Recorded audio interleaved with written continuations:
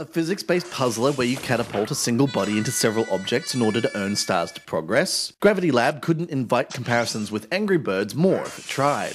Yet if Mobile Snap's game lacks a little ambition, its polished design and execution make it an interesting counterpoint to Rovio's monster hit.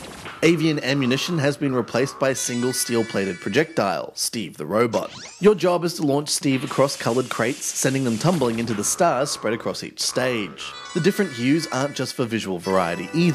This is, as the title suggests, a laboratory where traditional rules of gravity don't necessarily apply. So hit a blue crate and it'll veer left, with yellows falling to the right, reds float upwards, while green ones are your boring regular Earth crates toppling downwards. There are 3 stars on offer on each stage, and initially it seems more difficult not to snag them all. Gradually though, the stages get more intricate, and you'll have to figure out the order in which to topple the boxes into one another.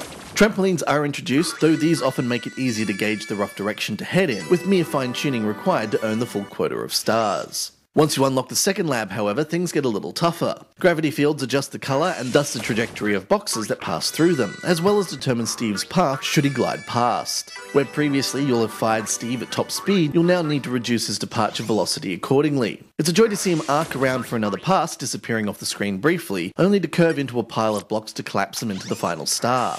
It's still fairly easy mined, even if it might take more attempts to get all 3 collectibles. That said, the fact that you feel compelled to keep trying before moving on speaks volumes about the game's easygoing charm.